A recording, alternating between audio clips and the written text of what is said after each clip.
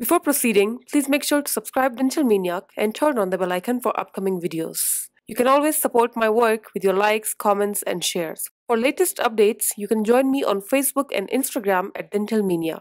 For images and transcripts, please visit my Patreon page, the link for which is given here above. So, let's begin.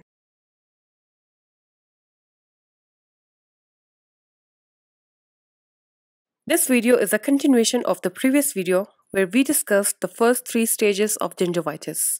In this video, we will talk about the 4th stage of gingivitis, known as the advanced lesion or the stage of periodontal breakdown or simply periodontitis. So let's begin. Periodontitis, which is an inflammation of the supporting tissues of the teeth, is a disease originating from the gingival tissue, which, if left untreated, results in penetration of inflammation to the deeper tissues, causing bone resorption and eventually tooth loss. Let's zoom in this area and look at the changes occurring in periodontitis. In this advanced lesion, the destruction of collagen fibers further extends into the periodontal ligament and the alveolar bone. The junctional epithelium migrates apically to fill the collagen-depleted areas. Hence, a periodontal pocket is formed, which is lined by the pocket epithelium. This deepened periodontal pocket is a great space for further plaque accumulation, which is not reachable with normal oral hygiene measures, such as toothbrushing. Hence, the deepened pocket becomes a favorable environment for a variety of pathogenic bacteria involved in periodontitis.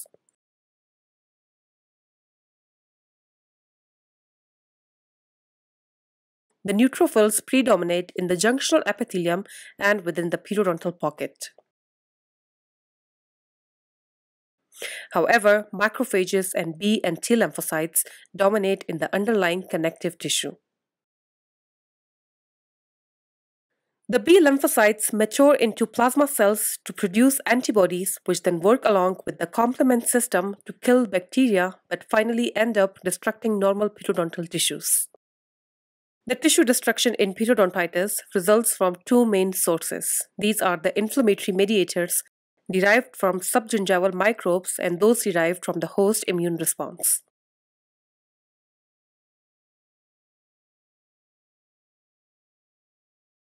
Although the presence of bacteria within the dental plaque is important to initiate an inflammatory response, but majority of tissue destruction results from the severe immune response of the host itself.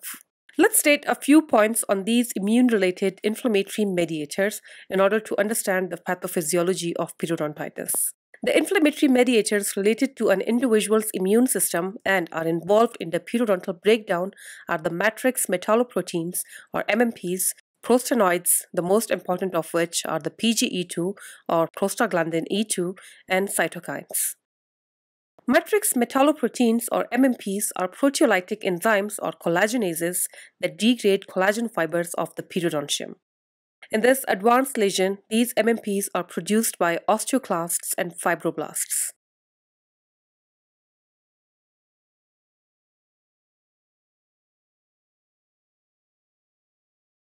PGE2 is a lipid compound that is primarily derived from plasma membranes of most cells, significantly by the macrophages and fibroblasts in periodontal disease.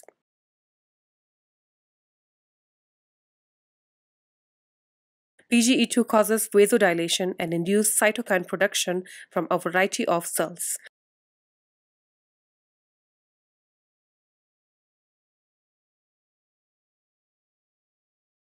It also results in the induction of MMPs and causes osteoclastic bone resorption by stimulating macrophages to turn them into osteoclasts, which are bone-resorbing cells.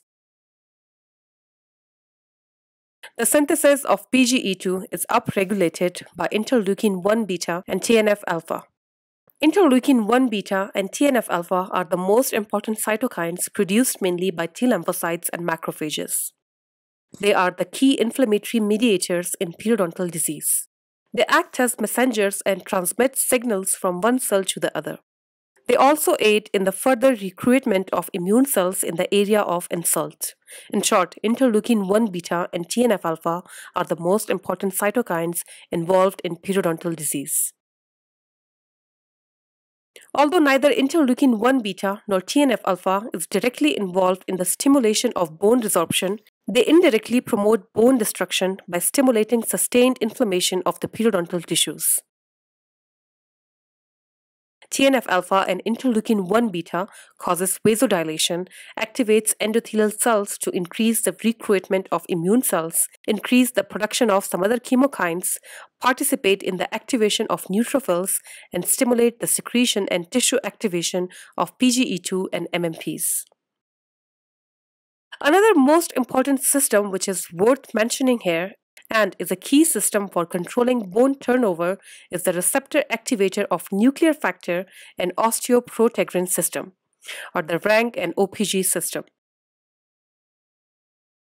RANK is a cell surface receptor expressed by osteoclast progenitor cells as well as by mature osteoclasts.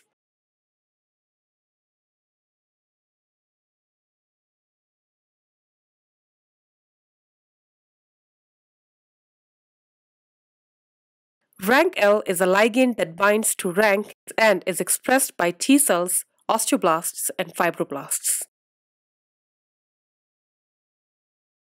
The binding of RANK-L to RANK results in differentiation and activation of osteoclastic progenitor cells into mature osteoclasts and thus causes bone resorption.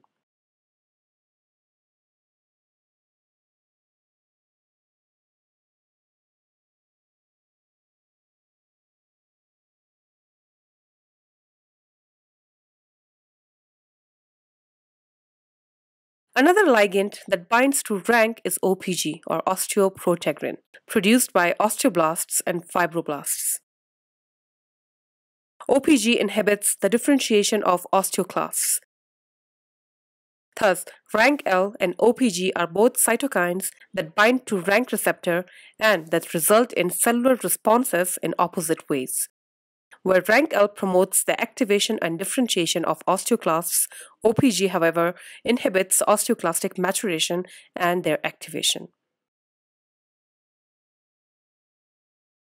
In individuals with periodontitis, elevated levels of pro-inflammatory cytokines such as interleukin 1 beta and TNF alpha and increasing numbers of infiltrating T cells result in the activation of osteoclasts via RANK, which results in alveolar bone loss.